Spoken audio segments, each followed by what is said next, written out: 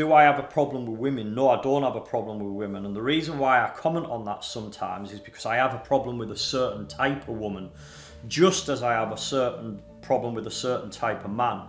So right now, I believe that everyone's politically correct. It's all of this lefty bullshit. We've got to do all this politically correct stuff, and we can't say these things. So right now, my fight is for more alpha females and more alpha males. The people that are willing to stand up for something, the people that are focused, the directed, the goal-driven, the doing things to make the world a better place, rather than this level of women who are just fucking complaining and playing victim of poor me, I'm not given these opportunities what men are.